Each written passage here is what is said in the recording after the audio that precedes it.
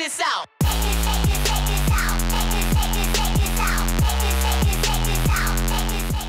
Hey everybody, I'm Giles and this is JDM World. So I've been living with the Klipsch RP-600Ms for a while now, and you know, they sound great, and I've mated them with the subwoofer and put them on a new stand, added some cool cabling, a whole bunch of stuff, right? But I really want to know, how deep can these things play on their own? So I looked around and I didn't find any good information about what their frequency response looks like in room. So today, what we're gonna do is pull out REW and we're gonna run a couple of sweeps just to see what these look like in room. Now remember, this isn't trying to measure what the speakers themselves can do in an anechoic chamber or something like that. So we're not doing that. What we're doing is real world testing in a real room, and the room has real impacts on what you're hearing. So this is gonna be more like what you would do in your home and what you would experience. So as you know, the speakers that you get are not the speakers that you hear, meaning that what you're hearing is the room and the speakers. And today we're gonna do a quick measurement and see what that looks like. Now, if you don't know what the RP-600Ms are, let's take a quick look before that so you can catch up and see what we're talking about. And then we'll move into the measurements.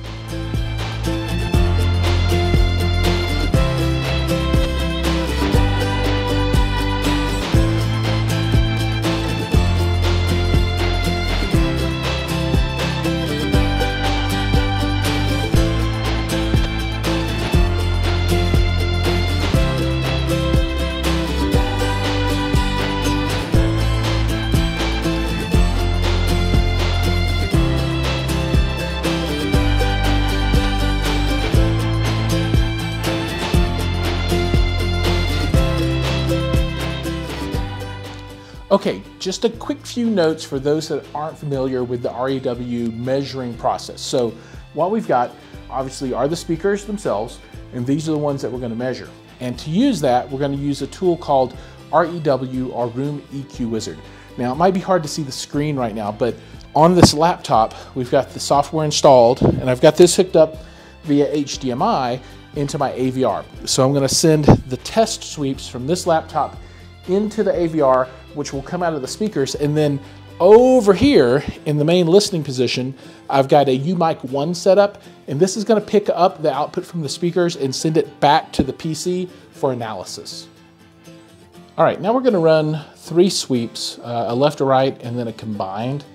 And right now we're set on right, so the output, and I'm going to make sure that the AVR is in direct mode.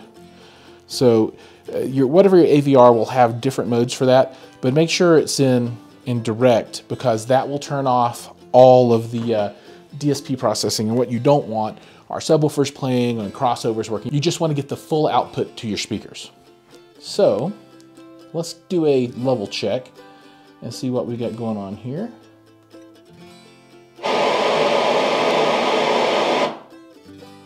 Level's okay, and that was right speaker only.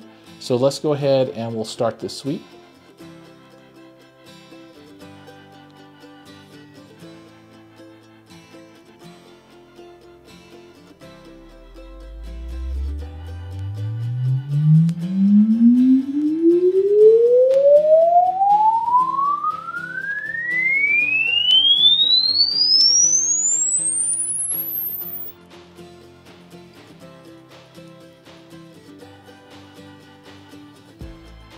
All right, we'll move over to the all SPL, and we're gonna smooth that out a little bit so it's not so crazy.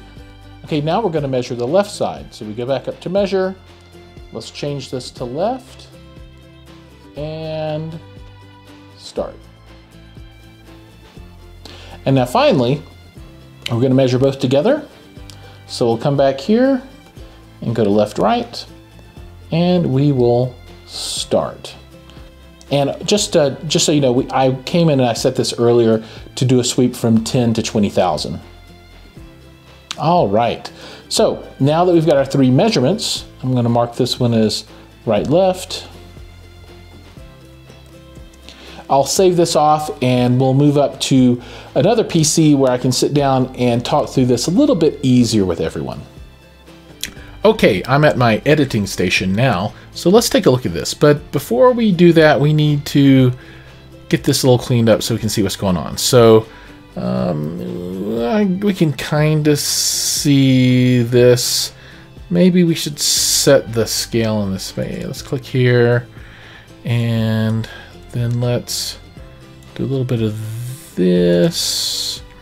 Let's minus this again. Maybe we will, let's just change the limits. So let's change this to 10, and then we'll change this one to 20,000. And we'll bump this to 100 and let's call it 110. And then bottom end of 30. And let's apply these.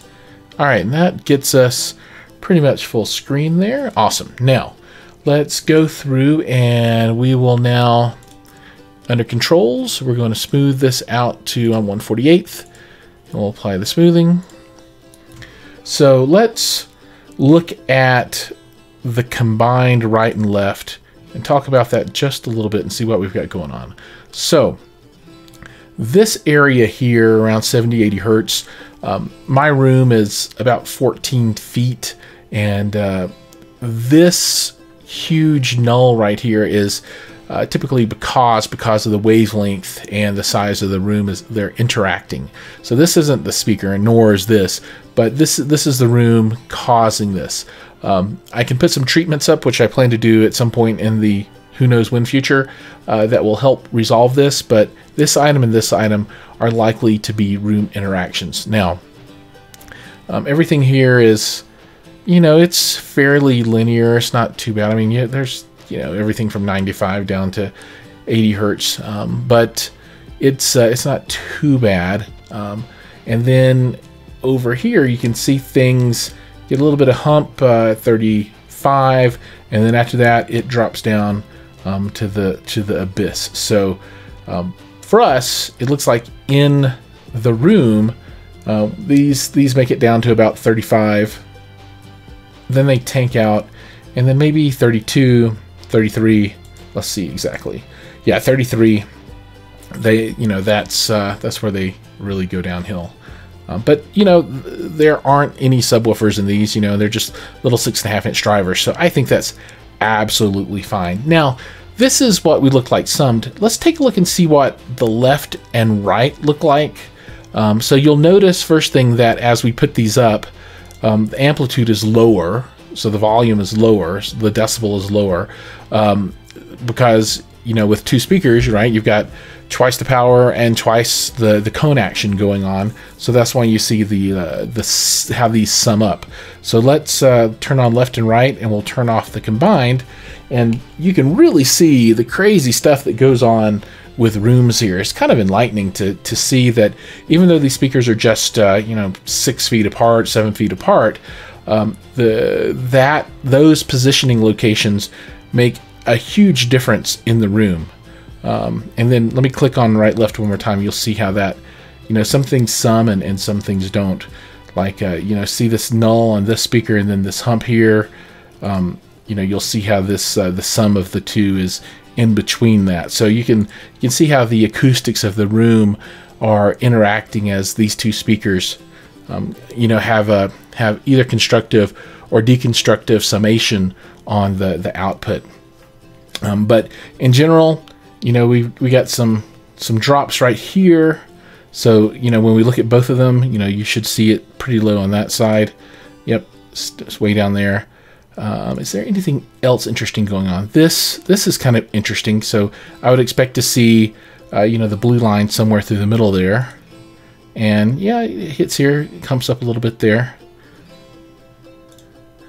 All this stuff is pretty close. I mean, it's within 5 decibels, right? And it looks like in general up here, you know, the high frequencies on the, what is the red? On the right are a little bit more subdued than the left. That's interesting. I would have expected these to be a little closer.